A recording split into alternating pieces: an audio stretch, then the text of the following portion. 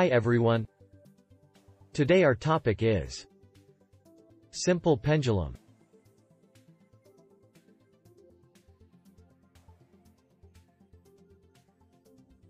Simple pendulum consists of small bob of mass m, attached with an inextensible string of length L, hanging with a rigid support under the action of force of gravity.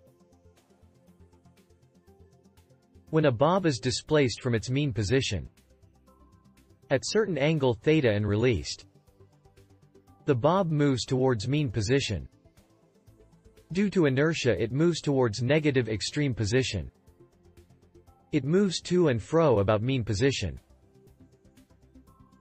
The weight of bob can be resolved into two components, mg sin theta and mg cos theta.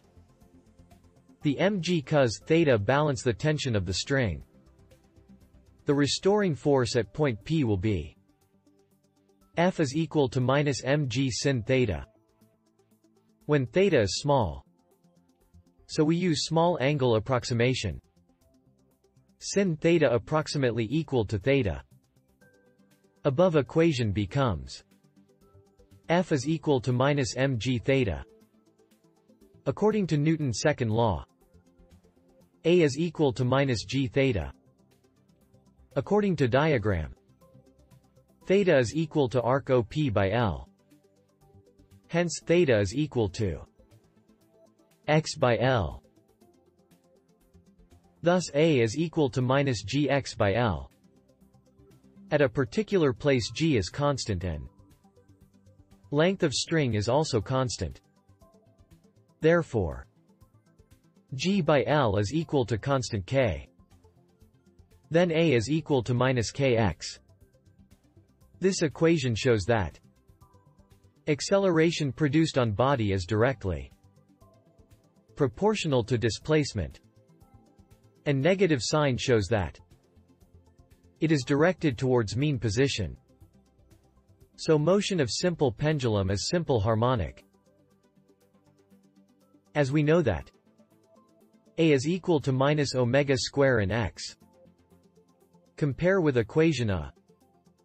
Omega is equal to under root g by L. Time period of simple pendulum.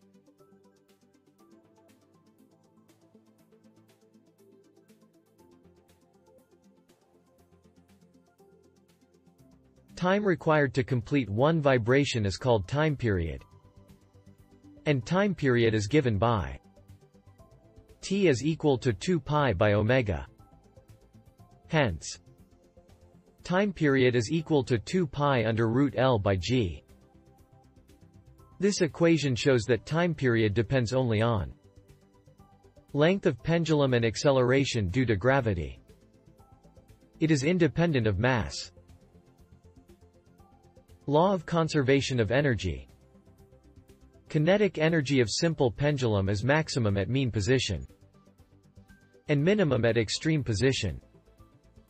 Because kinetic energy depends upon velocity of the body, potential energy of simple pendulum is maximum at extreme position and minimum at mean position. Because potential energy depends upon displacement of the body, so the total energy of the system remain conserved. Thanks for watching us.